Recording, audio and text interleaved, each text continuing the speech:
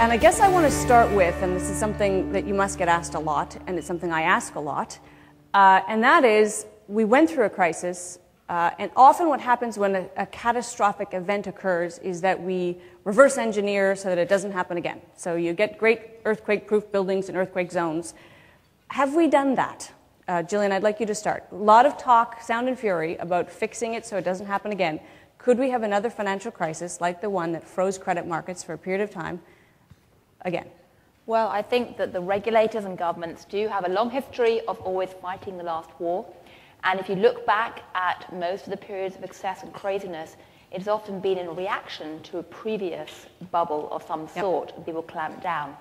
So, I mean, there's a lot to say about what went wrong, and there's a lot to say about the details of how regulators are trying to prevent it happening again, and why I think many of those details are misinformed, misguided.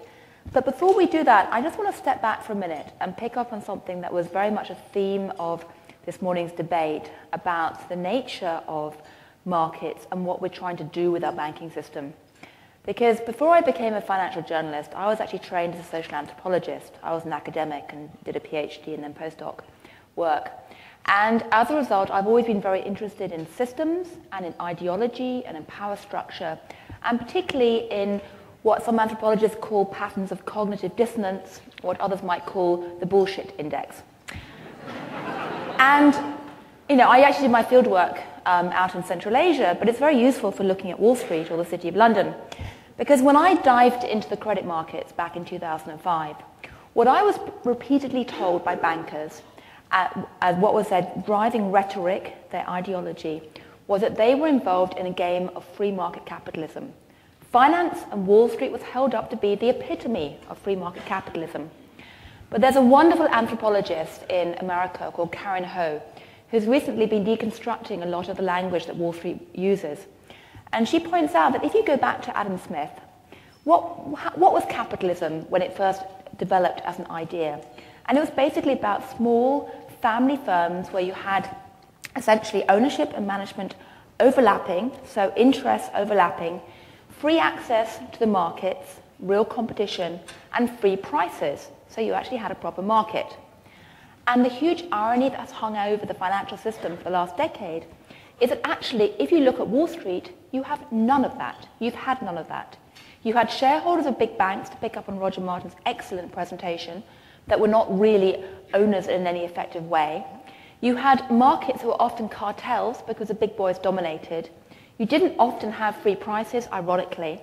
And so much of the financial innovation that I wrote about in my book, which was carried out in the name of free markets, and in fact the buzzword that was very fashionable in a lot of the financial circles when I was writing this stuff was market completion. This idea that if you could liquefy assets, you could trade them and have the perfect free market. It was, to put it crudely, utter bullshit. Because just to take one example, CDOs, which were created in the name of market completion, became so complex that by 2006 it was impossible to trade them. So much so that there were no market prices, the banks and the hedge funds had to use models to price them, there were no real markets, and yet everyone carried on talking about market-based finance. So the question going forward now, before people even start asking, what about Basel III, what about Dodd-Frank, what about the details, is are we actually going to try and create a proper market-based financial system, or are we going to create a system which is riddled with moral hazard, where essentially the losses are socialized and the gains are privatized, and frankly, the way we're going right now, I think we are. Joe, to me, one of the most dramatic moments post-crisis was watching Alan Greenspan testify before Congress. And Alan Greenspan, along with Larry Summers and Arthur Levitt, arguably were part of the triumvirate that were the biggest adherents of the market should be the market and it will correct itself. And Greenspan said, in answer to a question, how did you not see this coming? Essentially, he said, I assumed that the banks would self-correct, that they wouldn't actually put themselves out of business with risky behavior. I was wrong. He used the words, I was wrong. It was flabbergasting. He's since recanted his recant. Is that right? in the pages of the FT, in the pages of the FT, he wrote a wonderful op-ed recently, essentially saying, I was wrong to say I was wrong. Fabulous. Well, I have a Japanese double negative. I recently talked to Larry Summers and asked him, do you think you were wrong? And he also doesn't think he was wrong. Larry Summers has never thought he's ever been wrong about anything. That's true. That's true. But in terms of what Gillian is saying, these were supposed to be the guardians to make sure that, however free it could be, especially where overlapping interests are concerned, that we would actually have some kind of checks. They did not do the jobs they were supposed to do. Don't get me started. I mean, I could talk for an hour about get this. started, Joe. This is, it's your birthday. I find this... when you go back and look at what the regulators actually did pre-crisis, it is infuriating. It is simply infuriating. I hope we wind up actually talking more about what they've done recently, because I think in terms of going forward that's more important. But let's just stop and think about it for a second. The bank regulators, on more than 20 occasions, stopped states and local communities that were trying to say that there's a problem with predatory lending, there's a problem with subprime lending, it's destroying our communities, we need to do something about it. And they passed laws, local laws, saying this certain kind of abuses have to stop. In every single case, the nation's bank regulators basically preempted national banks from these rules, thereby mooting them. Instead of saying, the fact that 20 communities or 20 states think there's a problem here, maybe we ought to look and see if there is a problem. Because the regulatory view was that whatever the banks want is good for the banks, and that safety and soundness, if it means they have to sell abusive loans, well, too bad.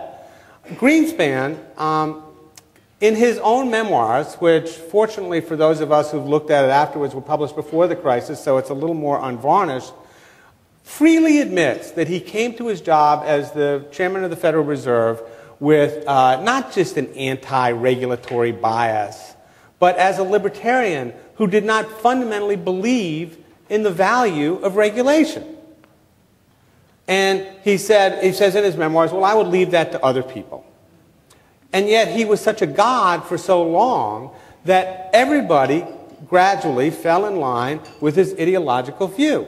So what does that mean in terms of the application to the Fed? Well, the Fed actually does have two jobs. One is monetary policy, and the other is as the supervisor of the bank holding companies in the United States, a job that they just opted out of.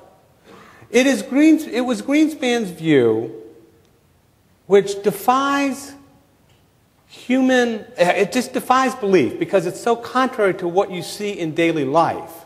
It was Greenspan's view that a bad guy, a bad player, a bad participant in the market would be, in effect, ostracized by the other players in the market and would therefore lose business and would become a good player. That is how he... But of course, exactly the opposite happened, both on Main Street with subprime companies and on Wall Street with the investment bank, which is that what Greenspan thought would be a race to the top became, in fact, a race to the bottom. The subprime world is the easiest place to see this, because what happened in the subprime world is that any subprime company that tried to have some standards of underwriting lost loans and lost business to companies that had lower standards and less underwriting. So ultimately, everybody had to do liar loans, or did liar loans, and everybody had to do these various loans that layered risk upon risk upon risk. And all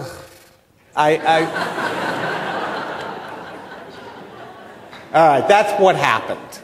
That is what happened.